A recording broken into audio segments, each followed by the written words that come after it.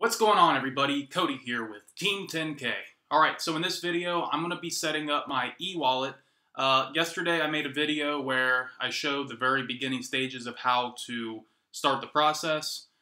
So now I've received the email. It takes one day. It actually took less than 24 hours. So I got this some time ago today, and I have not clicked the link yet. So I'm literally doing this first time, and I just wanted to do it with you guys. That's why I've waited here.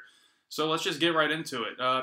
Congratulations, your e-wallet sign-up is almost complete. In order to activate your account, you must click the link provided below. So I'm going to do that. Let's see what happens. Now I'll move me back to the corner here. All right. Congratulations, your account has been successfully activated. You are now able to log in your account and start using your e-wallet account. If you require assistance, please click here to contact support. So, looks interesting. It's like a whole new little interface here.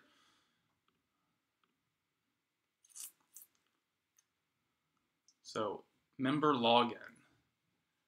Let me go back and just verify this. I'm going to block this out, but okay, so your username and login is the same exact as your MintBuilder. So, okay, so welcome to the MintBuilder E-wallet.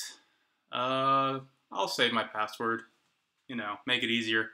I'm actually moving this Saturday to a new location, so I'm going to go ahead and just type in this location and I'll just block it out because I want to do the whole process. Alright guys, so I finished up that section. I'm on to the next part here. One thing I do want to say real quick is I mentioned that I'm moving and I was going to put in my new address, but it had a little note on the top of that page that said enter your information as it is on your ID, so your driver's license or your any ID card. So because of that, I just put the address that I'm currently at.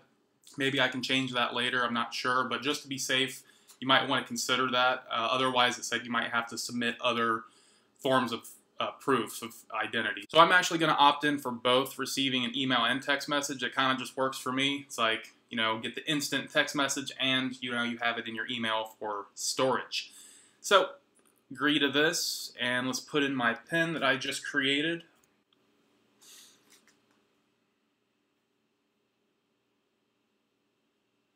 Confirm. Alright guys, we are in. Alright, so this is what it looks like here. Try to get me out of the way here. We have withdrawal funds button, my account button, and the prepaid card, which if you haven't seen what that looks like, there's a sample image. Go to my Facebook page and you'll see a little picture of it. It's a branded debit card that you'll be able to use directly from your back office. It's pretty sweet. So this is what it looks like, guys. I have a total of $0 in here, so, working on it. Let me go ahead and click some buttons here just to kind of see what it looks like. It's pretty straightforward. Request a check. You can request Bitcoin. I'm going to be curious to see how that works, to see how fast it is. I mean, obviously you have to, depend on the speed of the network itself. Bank account and wire. So you have all the options there, but the Bitcoin option is definitely pretty cool because, it's always, these other three options are just normal, but the fact that you can get paid in Bitcoin, I mean, say you think that Bitcoin's going to go up in price tomorrow, you can make like even more money. Pay me in Bitcoin and then the price goes up tomorrow and then you just made even more. But obviously you have to know what you're doing if you're going to play that game. Let me go back here, see what else. I don't want to make this video too long. It's not the most exciting content in the world, but hey, we're doing it because I'm doing all things MintBuilder. So that about wraps it up for this video, guys. That's the e-wallet. It was real easy to set up. All they did was send me one email, click the link, filled some easy information out, took literally 2 minutes, and I'm ready to go. I'm in business. All I got to do is get some money in that account, get me some of those Bitcoins, some of that internet money, get the Visa debit card, which that'll be pretty sweet, and yeah, guys, we'll be good to go, So until next time, I'll see you in the next video. Bye.